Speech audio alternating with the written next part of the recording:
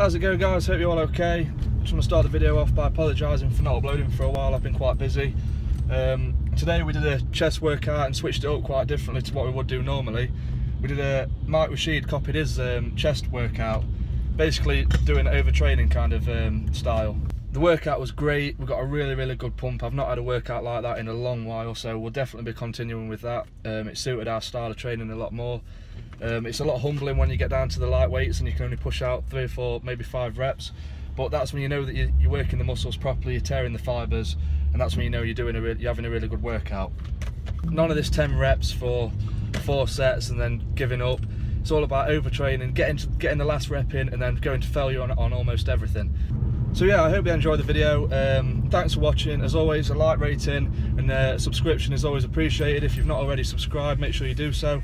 And I'll catch you in the next one, guys. Cheers. It's never too late to change your life. The story's not over. As Mike Rashid, how many reps you gonna do? How many sets? Yeah, I don't know. I don't know how many I'm gonna do. Ain't no telling. Stupid pump. Yeah, stupid pump. I just got tight just from looking. I ain't doing shit. Just standing here looking like my shit got tight. You sitting there typing some fucked up comment on YouTube and getting tight. Just looking at this shit. What's going on, y'all? Been asking for a chest workout, and I hook y'all up. I give y'all what y'all want. Now, I can come in and do just a basic chest workout. What will I get out of that? I will just maintain what I already have. Is that what I'm trying to do? No. I want to build muscle, I want to shape my muscle, and I want to increase my strength. So what do? I overtrain. I go above and beyond what I know I can normally do. People attach negative connotations to overtraining.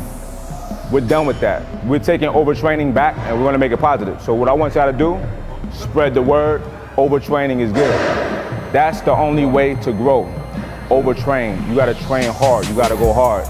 It's overtraining to them, Mike. See, overtraining to the ordinary, average motherfucker is overtraining.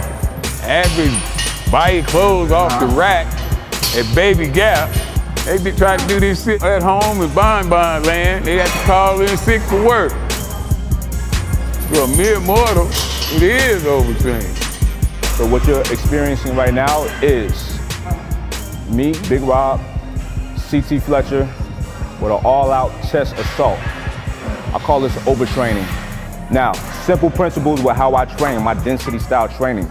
Pyramid sets and drop sets are a must. Always work up to a heavy set, okay? Always work up to a 3 to a 1 rep max, okay? In the process of building up to that 1 to 3 rep max, get proper reps each set, over 10, as many as you can for that weight as you're moving up in weight, and then you come down on that pyramid set, doing as many reps as you can. The last weight that you hit, burn out, go all the way out. So you're getting the best of both worlds. You're getting your heavy weight, you're getting your high rep range. We're only doing the basics, nothing fancy. So we're starting out with the flat bench. Building up to a relatively heavy weight. Basics. You must have strong basics. Everybody needs strong basics. The rep range will be as follows. We're doing a classic pyramid set on the flat, okay? First set, 135 at 15. Second set, 225 at 10. Third, 315 at 10. Fourth, 405 for 3. Fifth, 315 for 8. We're basically coming down the pyramid. We're doing as many reps as we can. So 8 for 315, and then 225, I believe around 17 reps. We were going very fast, so basically we weren't taking breaks. So when I hit my set, Rob hits his set, and then I go right back to my set. It's kind of like time under tension. You're not really getting a chance to rest that much. We prefer to train like this. It's harder, it's more difficult. However, it makes you stronger. My body responds to that type of training very well. You gotta try different things to see what your body responds to. Pause reps, not for the weak of heart, not for the weak of mind. On the first set of 315, I did pause reps. So if you notice, it's a pause, press, pause, press. So I'm not bouncing it, there's no momentum. It's all power, okay? Pause it on your chest, shoot it straight up.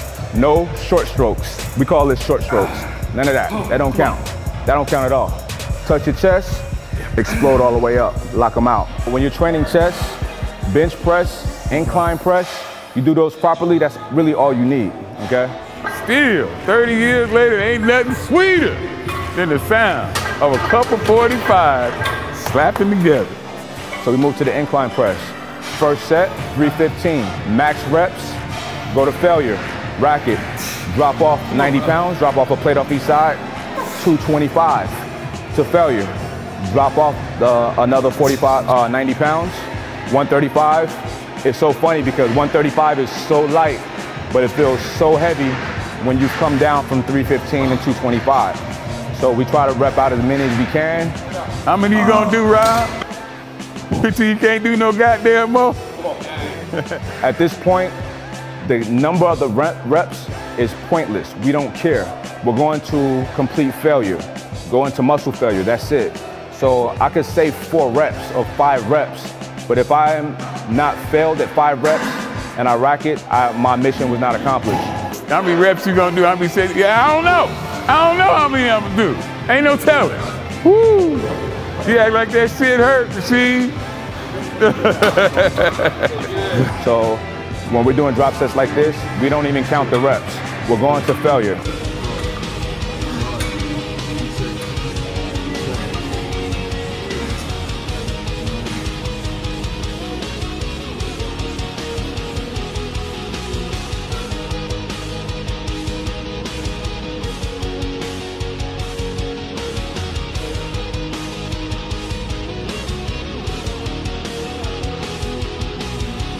To failure. So next, we take the big plates off of the incline press and we throw on 4 quarters on each side, 425s. Max reps, strip. Max reps, strip. Max reps, and go to failure. And it's so humbling when you get down to the last plate because it's so light, but your shoulders, your chest, everything is so burnt out. You know, that's when that stupid pump comes in. Stupid pump. Like my shoulders felt like I couldn't even move. Stupid pump. Big Rob and Mike Rashid have what I like to call ass chests. They chest look like fucking asses with a fucking split down the middle. They stick out so fucking much.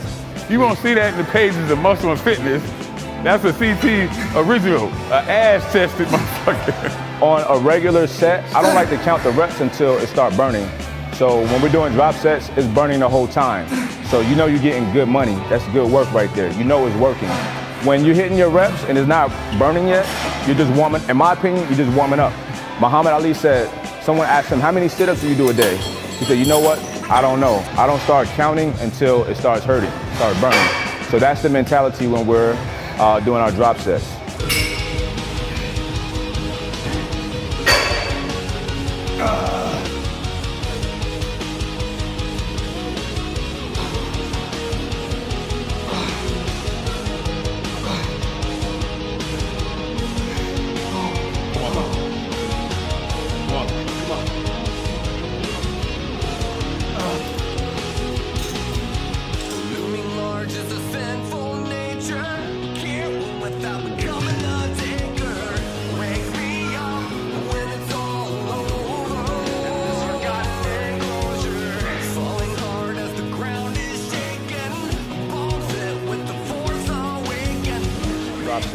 So next, we're going to dips.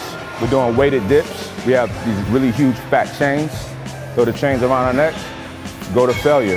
And the stupid pump continues. What's past a stupid pump, Rob? Fucking short bus riding pump. Certain lifts, when we're going really heavy on squats or deadlifts or something like that, when you're being careful, watching your form, Rob and I will match each other with reps, okay? But when we're doing this type of training, you know, dips and stuff like that, and you're burning out, the reps don't matter. I tell Rob all the time, I tell my people all the time, my reps is not gonna make you buff. So don't worry about what I do, you go to failure. The change is a good variable. I mean, sometimes we'll throw a weighted belt with a kettlebell or some plates. Sometimes you throw a chain. I kind of like to throw the chains up here when I'm hitting dips because I can feel all of the weight. I feel like when the weight is beneath my waist, I'm losing some of the weight. It's a lot easier. It's a lot more difficult for me to have the chains up top. So I always pick the more difficult route because that's what's gonna make me stronger. It's gonna make me better. So I go with the chains, upper body, bam, go to failure.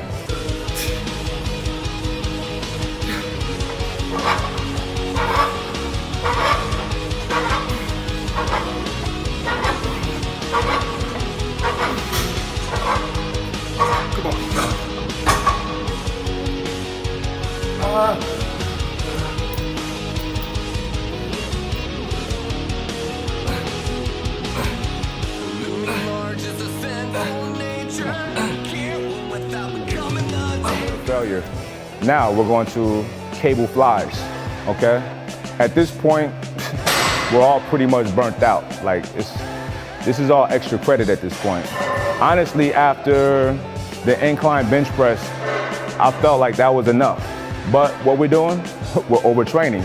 Why are we overtraining? That's the only way to grow. That's the only way to see changes in your body, okay? So, we're hitting cable flies. We're coming from the bottom, scooping it all the way up, and squeezing it at the top, hitting the upper pectorals. Okay, it's good for the top of the chest and the middle, okay? So 15 to 20 reps of that, I believe like 20 reps, okay?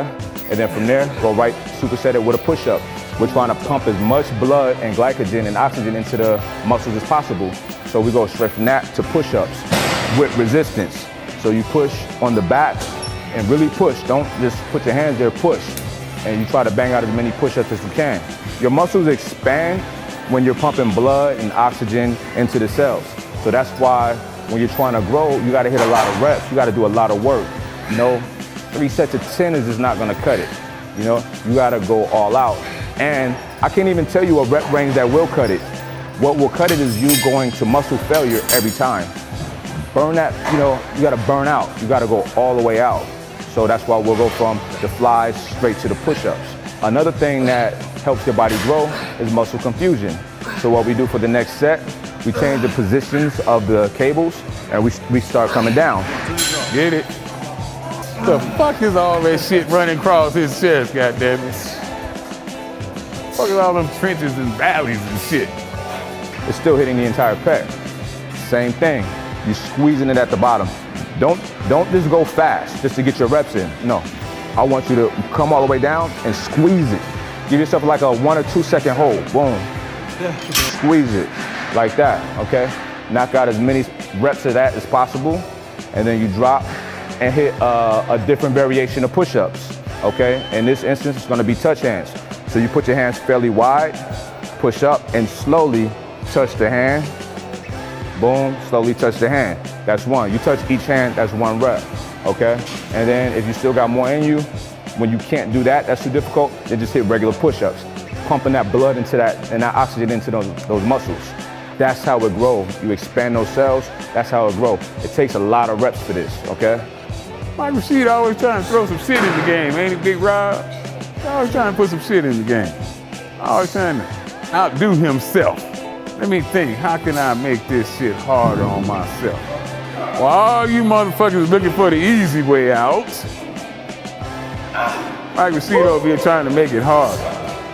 And that is why he look like he do and you look like you do. All right, so that's it. Finish your workout. You better have a stupid pump at the end of your workout. But if you like me, you're gonna have a stupid pump during the first exercise of your workout and you're gonna keep working out. That's overtraining. That's what you want. Overtraining is a good thing. Spread the word, all right?